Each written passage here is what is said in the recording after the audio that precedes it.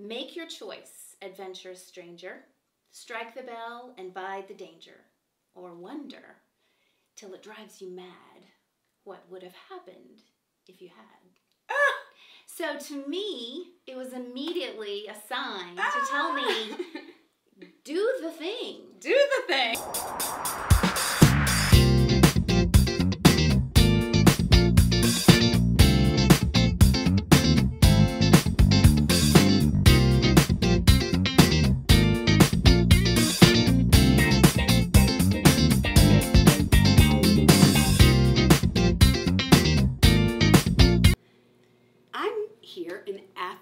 Georgia. It's just about an hour and a half outside of Atlanta. If you know anything about the Georgia Bulldogs, this is where they live. Georgia Bulldogs. This is where they live. And my guest today is Leslie Gordon, Dr. Leslie Gordon. She is a linguist. What is that? Well, if you are a Broadway fan like I am, my favorite musical is My Fair Lady. And so she is the Henry Higgins. She's the Henry Higgins of UGA, if you will. But she is reinventing herself at the age of 49. And we're going to find out why and what she's up to. Welcome to We're Not Dead Yet. Women rocking their next chapter. Woo. Leslie, hi. Thank you for being on my channel. Thank you for coming. I've been looking forward to this. This is exciting. Tell me about your background as a linguist. As a linguist. All right. So I have been into speech sounds particularly for as long as I can remember. I mean, the kid in her room playing with her Barbies that were speaking other languages. That was me. Earliest memory. And then from there, throughout school, throughout high school, and then more formally in college, studied language acquisition, language teaching. So I speak other languages, teach other languages. And it sort of branched out from there because linguistics is a huge field. You know, it's how we relate to each other through language and speech, how we learn those languages, what happens when we don't have those languages. It's just, you could go on and on. But my niche has always been about sound and the way that sound cues perception and understanding and that cycle of communication, how we make judgments based on sound, how we change ourselves to affect our listeners. It's so rich to me, and it's just my happy place. Well, when you were telling me about this on the phone, I could absolutely relate, and I told you a story, if you recall, but for the viewers, I was a young person thrown into the world of business in Texas with a lot of good old boys, and I was very young and had acquired, responsibility and roles where I had to deal with lots of older people, and I was convinced that I needed to change my tone of voice, that I needed to deepen my voice. This was told to you? No, or self-realization? No, just not realization, self criticism. Okay, that's it. Insecurity, yes. if you will. Yes. So I deepened my voice. Fast forward decades, I was teaching middle school musical theater, and I was trying to sing again in the choir, and I kept getting laryngitis. And nobody could figure out why, and I went to a voice specialist, doctor, and they couldn't find anything wrong with my vocal cords, thanks be to God.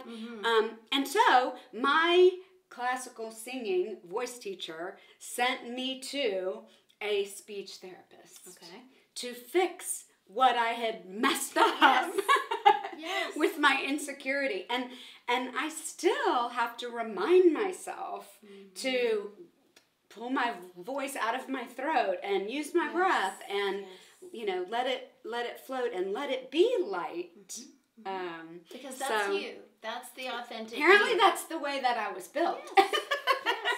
And trying to change it was unhealthy. So, having been through that experience, I was fascinated by what you do. And of course, for you, you know all the ins and outs and the science of it.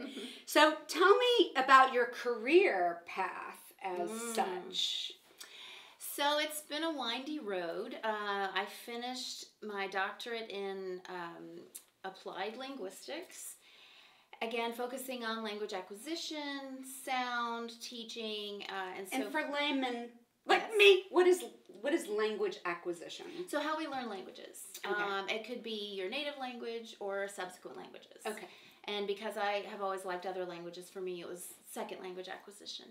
How to teach that effectively, how people learn those, what are the factors that contribute to or maybe detract from that experience. And so I was on that path for a while. I was trained to be a researcher. I left with that degree and went right into a teaching research role.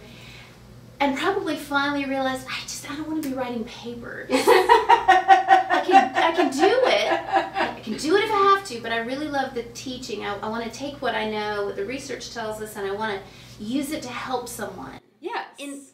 Sooner, faster, Yeah. one-on-one. Yes. They don't need to read the paper. I just need to sit with them and do it. And so as it happened, my career brought me back. That was at a private university in Virginia. Came back to UGA to follow another opportunity, which was a great one, but it put me in the administrative side of the house where I was using my knowledge of teaching and pedagogy to shape programs and help people in a different way, but it was definitely drifting away from the language.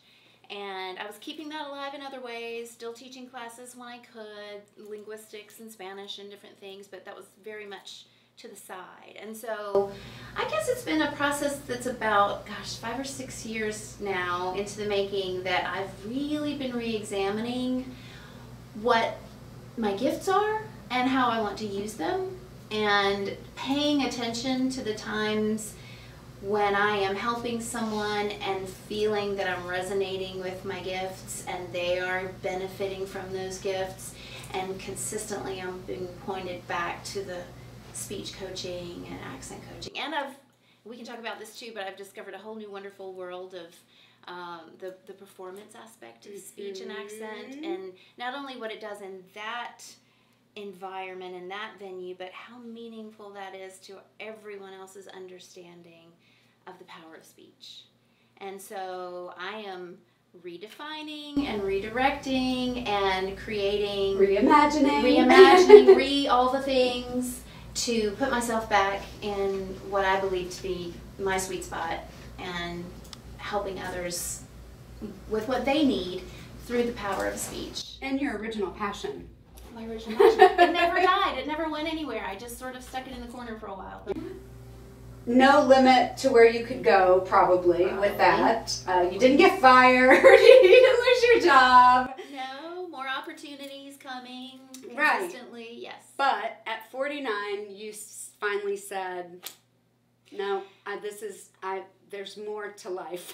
Well, I'll tell you, I've had the moment internally for a long time, but when I not so long ago voiced it to my husband, who has seen me go through this process and start to re-engineer things, but I finally put it to him in a way that crystallized everything. When I heard it come out of my mouth, Sound again, I said it's emotionally and mentally and even physically painful for me not to go there and do this thing. I know it. And so, and I'm surrounded by some really powerful friends who are very in touch with purpose and reading the signs and what happens when you align yourself with your purpose. And they've been gently nudging, encouraging, and just gently saying, pay attention. You know, you saw that thing? Pay attention. Girlfriends? Yes. Yes. I find a common thread Yes. in the women that I interview, and it's true for me as well, that it's women around us giving us the most support and encouragement. Not that our families and husbands are not, but it's just a different form different, of support, more and objective it is. look at it. And wow, it's powerful. I'm so grateful for it. I'm and so now glad I'm you constantly shared checking that. myself with them, and it helps me to check in with myself if I'm checking in with them. And Yeah. So tell me about this new vision. What is your new venture going to look like? So my coaching business is probably has several prongs. So I think the first branch of it would be helping others connect to their authentic selves through the power of speech and authentic expression. And that means connecting the inner self with the physical components of speech and knowing what that means as a signal to others and helping make that connection and enrich those connections.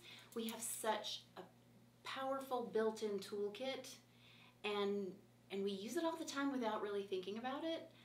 My pie in the sky idea is make people think about it. Yeah. Tap into it. There's so much there.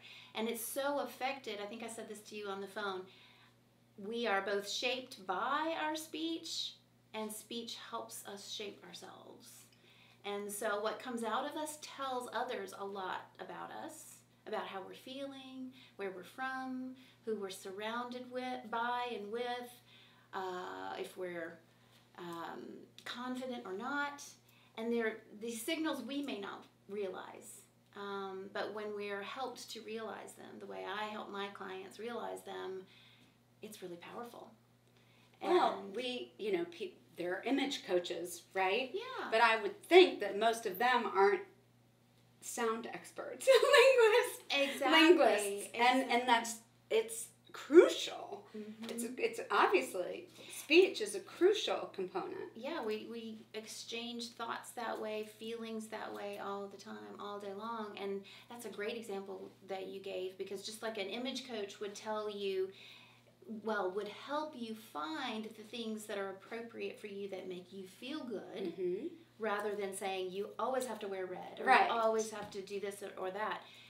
I would be the same way, not prescriptive at all, but to help a client tap into how they feel, what they want to express, help them observe the effects of that, and then make any changes that they might need to make so that they're even more effective. So it's really a guided process of reflection and observation and ultimately execution that then they take from there. Yeah. And they can make changes on their own later. That's exciting. Yeah. So there's that portion of it, and then there's the accent work, which has always been a passion as well, especially for a lifetime language learner who's learned all the different varieties of this language and another language.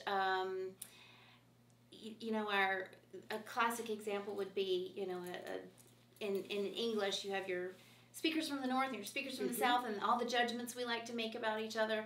I'd like to create a judgment-free zone, but again, because it's all just variety. We layer on the judgments, but it's all just variety. And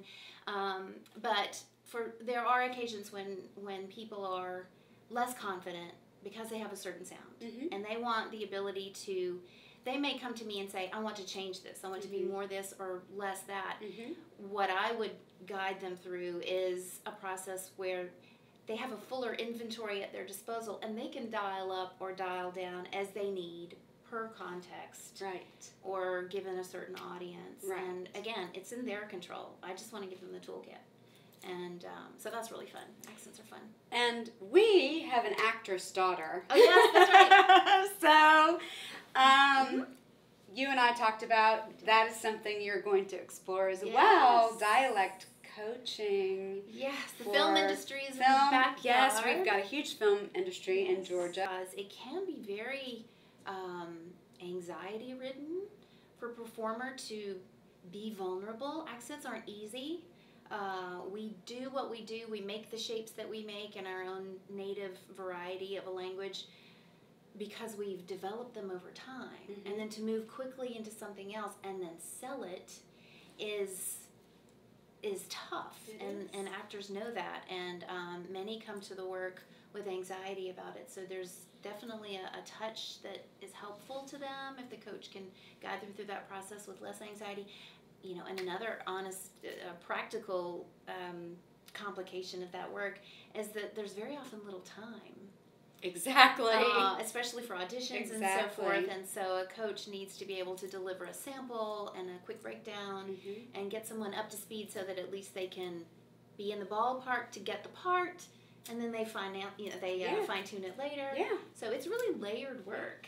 And the higher the level, obviously, at the amateur high school level, they have a much longer rehearsal process. But, you get into the very professional shows, and they are putting whole productions on in a matter of weeks. It's incredible. Yeah.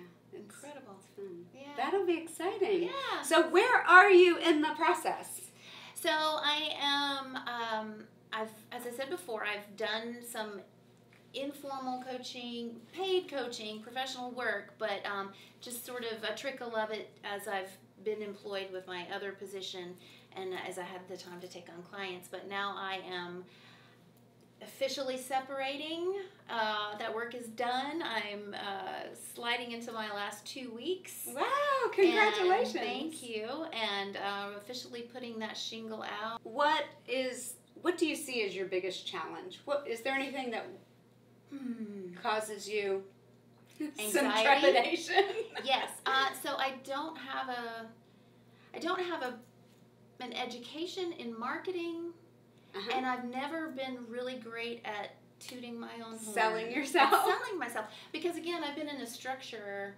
In academia, you work within a structure, and people sort of tell you what the expectations are, and you do them, and you get a pat on the back, and you go to the next thing, and you don't always have to sell yourself. It's the work that is the evidence, and I think that will be true for me too in this profession. My work will be my evidence, and I'll get referrals and so forth. But to get started, I need to be out there telling people what I do, and it scares me to death. Yes. Can't tell you how many times I record a reel over and over and over. Yes. Oh, yes. So, that and I find with women our age in this phase of life, we did not grow up with an iPhone. We did not grow up. I was a poor child. We didn't even, video cameras were pretty novel. Oh, yeah. We didn't even own one. Yeah, we didn't even own one. I have no videos of me as a child. So we, I think as a generation, if you will, find it, many of us find it not as easy. But you'll get there. I'll get there. Just practice. Yeah. You just got to do it. I think so. I'll find my pace and my tone and all of that. I just, like you say, I just have to do it enough that I get comfortable with it. You're a huge step ahead of me, because when I decided to do this, I said, you know what? I've never been on camera before. I said, what if they hate my voice? Well, now you know someone. But that hasn't been the case. What if they think I'm crazy looking? What if my voice sounds weird? And see, you know that your voice doesn't sound weird. No. So you can rest assured on that. Yeah. So tell me about this bell. So the bell. So the physical bell that we see. May I? Yes, please. Ooh, that's a beautiful sound It's got a too. nice sound. The physical bell, as well as what it represents. So there's some layers here. So the physical bell is probably, I'm estimating here, but I guess it's probably, could be nearing 100 years old. Oh my goodness. It was given to my father by a woman that he worked with when he was early in his career, but she was a retired school teacher working sort of a second phase job. So she's many years older than he was. She was reinventing herself. She was. And she just thought a lot of him and loved his kids. And so this was from her teaching career. It was her teacher's bell that she would ring to call the kids back to class. I know, right? So there's already so much love in this bell. And then when I finished my PhD and I was teaching, Mom and Dad said, you need this bell. This is appropriate for you. So they gave it to me. It's been sitting on a shelf for a while. Fast forward a few years later, several years later, but this has been probably 3 or 4 years now. I was already thinking about this shift, trying to align the energies and give myself some courage. And up in my environment, I think it was on my computer screen, something popped up that shook me to my core. And it's, well, since you talked about theater and that touches on literature, you'll relate to this. But it's a poem from a C.S. Lewis, I can't remember if it's a novel or if it's a short story. It's been a while now since I've looked at it, but it's The Magician's Nephew. So if anybody out there knows C.S. Lewis. The story is about a couple of children that are on a journey. And there's a point where they arrive on a point in their path, and there's a bell in front of them with a hammer or a mallet underneath it, and under the bell is inscribed a poem. It's very short. I'll tell it to you. Make your choice, adventurous stranger. Strike the bell and bide the danger, or wonder till it drives you mad what would have happened if you had. So to me, it was immediately a sign to tell me, do the thing. Do the thing. You don't know what it will produce. Because in the story, I think the immediate possible danger was that it would shake the area they were in. I love that poem and that story and the significance of the bell, and I'm going to be stealing that. Please do. Spread it far and wide. I think that is what is holding so many of the women back our age who either have an old passion that they've always wanted to pursue, or have an idea of something new that they'd like to do, or maybe don't have any ideas and just they think they're comfortable where they are, but they're not growing and learning and expanding, and we gravitate to what is safe. Yeah. We will often choose what is known and safe over what might be more rewarding. Yeah. So that's going to show up on We're Not Dead Yet. Just ring the bell. Ring the bell. Do the thing. Do it. Here is to your new venture, and I'm glad that you rang the bell.